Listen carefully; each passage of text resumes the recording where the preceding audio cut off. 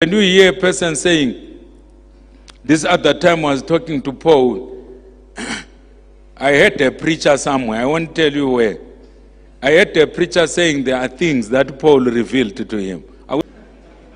Let me tell you, I might not be very popular on the internet, like some preachers.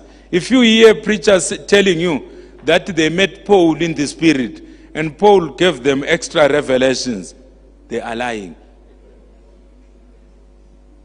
Because Paul is not yet alive, he's waiting for the first resurrection. And when the first resurrection takes place, according to Revelation 20, where we read, from verse 4 to verse 6, immediately the 1,000-year reign will take place.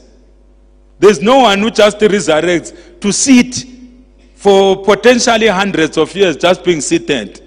There's nothing like that. And people are resurrected as a class, in groups. The first person to be resurrected alone unto eternal life is Christ. That's what we read in 1 Corinthians chapter 15 from verse 20 going all the way to verse 28. And then the second group to be resurrected are those who belong to Christ.